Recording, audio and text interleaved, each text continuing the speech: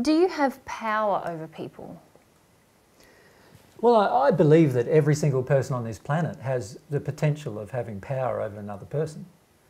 You know, you can just say something and it cause a change in another person's life. So yes, you do have power over another person's life if they allow that thing to have power over them.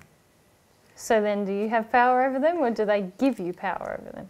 Well, it depends. Sometimes it's worth giving somebody power to change your life, isn't it? Like I've read many, many books in my past and also listened to many people in my past through my last 2,000 years that have changed my assessment of how things work and changed my experimentation, my desire to experiment with something different. And in a way, they've had a power over my life. I think that's wonderful because it's been a positive effect on my life.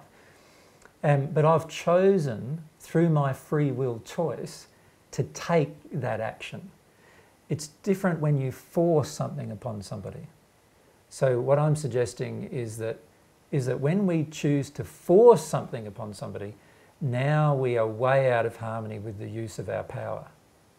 The reality is each of us have a huge amount of personal power. All of us have the personal power to change the world we live in. All of us, right, have that personal amount of power. It's how we use our power that matters. Now, if we use our power to attack people, denigrate people, pull them down, destroy them, make them feel worse about themselves, make them feel guilty, to violently abuse them, then we are using our power in a very destructive manner to both them and ourselves.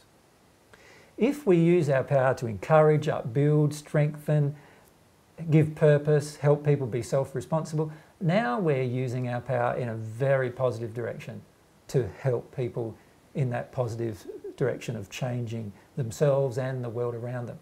That's the way I use my power. That's the way I'd encourage everybody else to use their power. Unfortunately, most people on the planet use their power for a mixture of things, sometimes upbuilding and encouraging, sometimes destructive. And my suggestion is every time you use your power in a destructive manner, there will be pain and suffering for the person who you've used your power against and also for yourselves in the future. My suggestion is to not do that. I've learnt enough about life to not do that myself.